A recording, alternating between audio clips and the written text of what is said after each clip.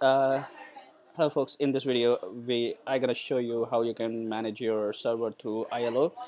In this video I gonna show you how you can create your RAID through ILO. ILO is the kind of console access through web interface. In HP we have ILO, in Dell we have ID Rack, and with some other provider like in Sun Micro and OVH servers. They offer IPMI access to the server. This is a web view of your server.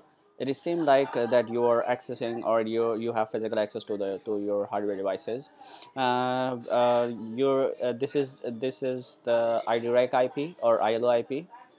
We can access it with HTTPS along with some credentials. So uh,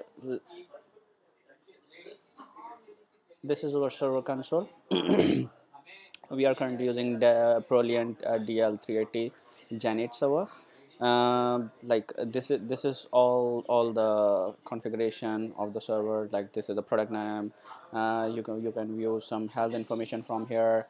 Even you can see the ILO logs from here, who access and what kind of operation has been done. So you can audit your access.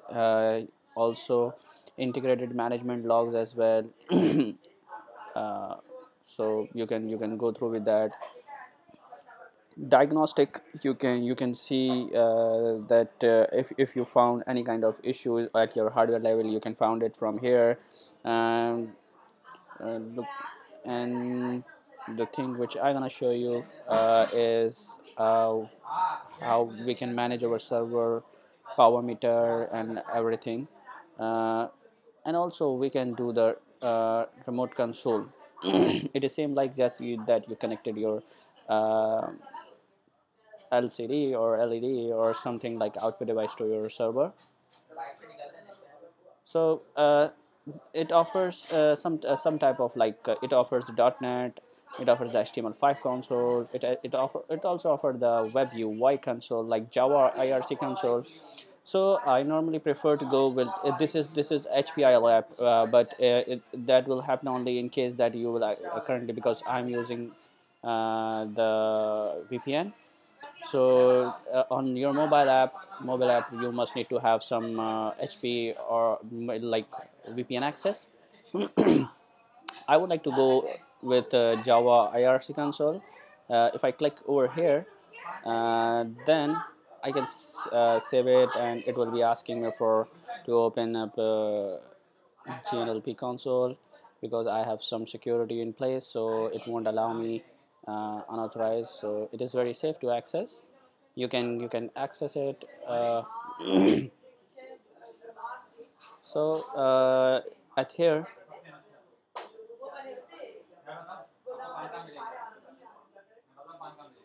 you will see your server setup. You can do the power reset. You can mount the ISO drives, and like if you have some sort of ISO images and you want to install from local, then you can do it from here as well. Even you can have some keystroke, like call controller or delete numlog, and these operation you can perform from here. From here you can use the image file. You can even use the remote ISO image file. Also you can use the create disk image of your whole system, and you can use image removable media that has been attached to it. So for now I'm just resetting it the server, so I can go to the system BIOS. It will seem as like we are managing our server through uh, screen. So you can see that I've been managing server through console, and it will displaying over here. It is more like I have connected to LCD. So I gonna into the RAID controller.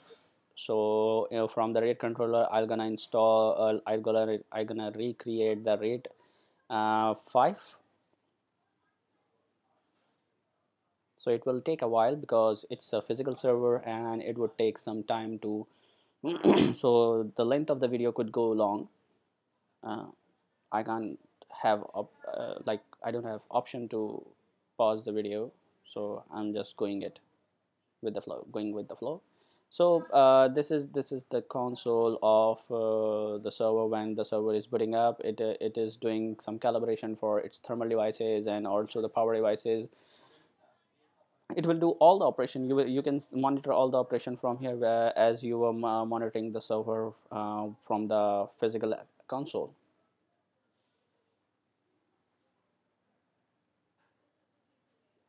So it will take a while. Meanwhile, we can see the other options as well, like you can see. Okay, we are very near to the right configuration console. It will if you want to go to the setup, you can F9. You can go to the boot menu. You can press the F11, but my target is go to the smart read utility. So I'm gonna press F5 in because I need to go to the smart array. I'm just pressing it F5, so it will take me to the smart array console. That is pretty interesting for me because when I was first interact with this rate controller utility, I was amazed that how cool is that, and very cool UI. That was very uh, like good to watch, good to interact, very decent UI it has. It will take a while because that has a significant good UI. I must say I'm pretty impressed with the HP for this purpose. Like they built a very good smart array utility. So you can see how cool is that. It was like more like a OS. It's been loaded into your RAM, and then you can see the cooler stuff, and you can manage your rate controller from here as well. So it will take a while, and just hold on with me. So meanwhile it's booting up, so we can go through with some other uh, features of the, like here. From here you can upgrade the firmware, you can upgrade the you can do the user management. Like currently we have admin, administrator, and HP admin. These three users, we can create our new users as well. We can do the directory groups as well, and we can allow the permissions, like we can allow the user to reboot the server. We can allow to go to the BIOS and ILO settings, and we can allow them to configure the user management. From here we can ensure the level of access. This is default. We can change it, like remote console port, web and non-SSL port. I would suggest not to change, because if you're on a hosting provider, so I would suggest not to change it. uh, you will have some remote support like registration, like service events. You can that will be used to debug the issues while you were facing. So here is a cool UI. It's a server, and it's a smart array. If I click on it, like it's a rate controller, can you imagine that how cool UI it is? If I click on the configure array, it will take me to the UI of where I can see my physical drives, that I have two ports attached to it, and where I have 8 SAS 2 TB drives, and we have a one LV logical drives. So you can see that what I already done with that. So from here you can manage the cache manager, controller cache, and you can do very cool stuff from here. From here I'm just deleting the array.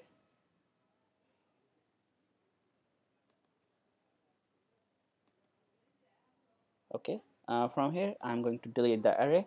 It will saying that all of the content will delete. So I'm just deleting an array, and then I will click on finish. So I can see that unassigned devices being raised to 8, and I can choose it like all the devices. So you can see all LV is gone. So if I need to create an array, I can click over here and I can select 4 from here, 4 from here, and then I can click on the create array. It will take me to the like RAID console. I would need to create a RAID 5 with 256 1 MB cache, full strip, and the sector size is 32 bytes, not 63. And caching is enabled, so altogether I will have 12.7 TB. Even I can have some custom size which is near to around, but I would suggest to go with this option. uh, I'm just choosing parity initialization. Like parity drive is the one which can be, you can say that it will be on the standalone or so. Caching is enabled.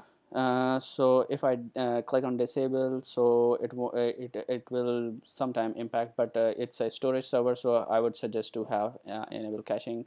So from here I can create on the create logical volume, and you can see I have 12.74 TB from 14 terabyte. So I'm just clicking on OK. So from here you can see that 12.74 TB we are receiving from a part of 14 TB. The rest of the stuff is going to the caches. So we have we will have 12.74 TB for our usage. And if I click over here, then I'll be kicked out from the RAID console, and then I need to click from here to restart the server. It will reboot the server and it will take me to the UI.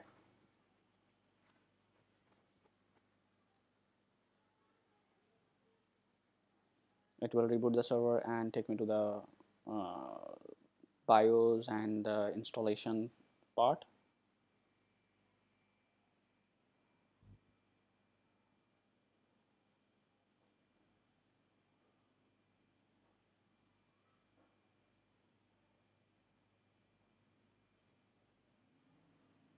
I have attached a USB bootable disk to my server. If you would like to mount an ISO drive, you can go to the virtual media and you can go to the image file and you can locate any of the ISO image. So I don't have right now because I'm using some USB stick. So I'm not gonna install from the ISO. If you wish, so you can do it from here, but in that case it would take a long time because you are mounting your ISO from local system and installing it to the remote system. So meanwhile it's coming up and it will definitely going to redirect me to the uh, installation of CentOS. I hope this will help you to manage and understand the ILO concept or the remote management concept. So till then, if you really like my videos, so don't forget to share our videos and subscribe our channel. Uh, Obviously, we all have done some sort of installation on the servers. So let us clear. Let me wait till the installation windows comes, and then it will take like 2 to 4 minutes. It is the same window we just saw earlier before we were going into the smart array console.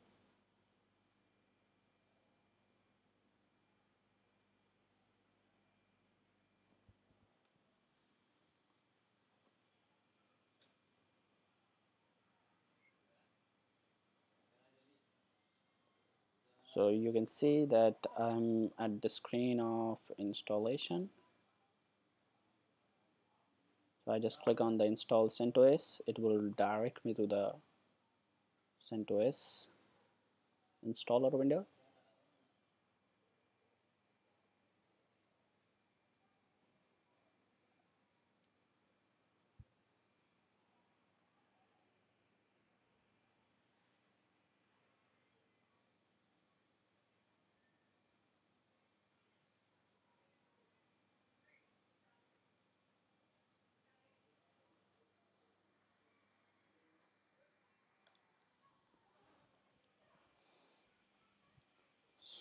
So you can see the console is coming up. I can just click on the continue. I just want to show you some stuff like the installation source. So it will be like installation disk. Now I'm going to choose the installation disk.